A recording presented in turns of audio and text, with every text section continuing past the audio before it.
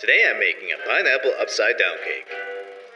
This month, we're visiting the 1920s to try out the first pineapple upside-down cake recipe from the 1926 cookbook, Hawaiian Pineapple as 100 Good Cooks Serve It.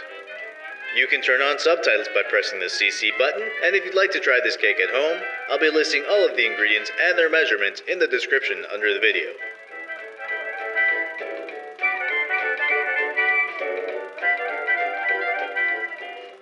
To make this tropical classic, we will begin by sifting together our flour, salt, and baking powder, avoiding any messes if possible.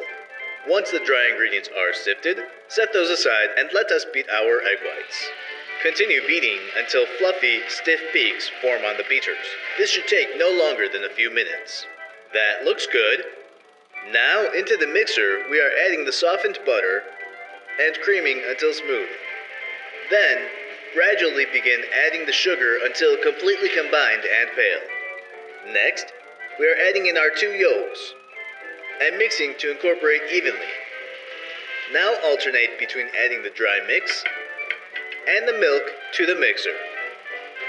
And continue alternating until both have been completely used up. Add in the vanilla extract and, you guessed it, mix it in. Now carefully fold in the whipped egg whites, a little at a time, trying to keep everything light and fluffy. Though it may have been a better idea to beat the egg whites right before mixing, as these have begun to harden. Once everything is fully mixed, melt some butter into a cast iron pan, making sure to evenly coat it, before evenly distributing the brown sugar all over the pan. Add drained pineapple rings to the pan, placing the slices closely together on the sugar in a pleasing pattern. And now the recipe says to add the cherries at the end.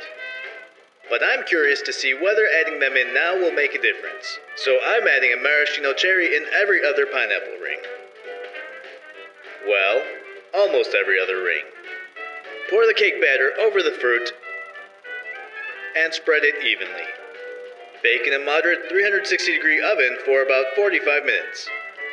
Then, run a knife along the edges of the cake, and carefully turn the hot pan upside down onto the serving dish.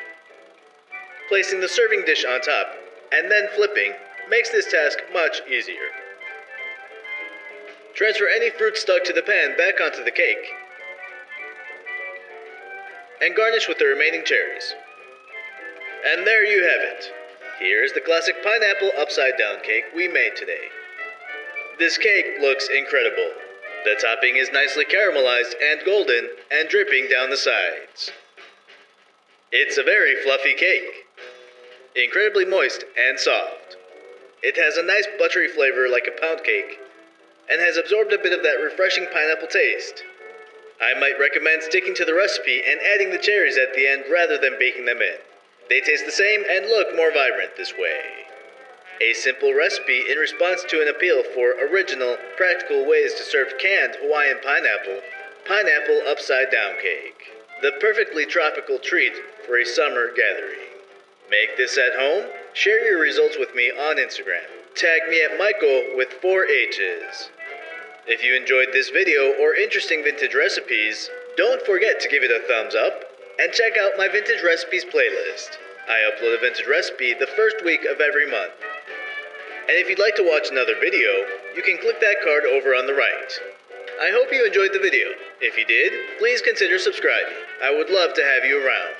Thank you so much for watching, and I hope to see you all next week.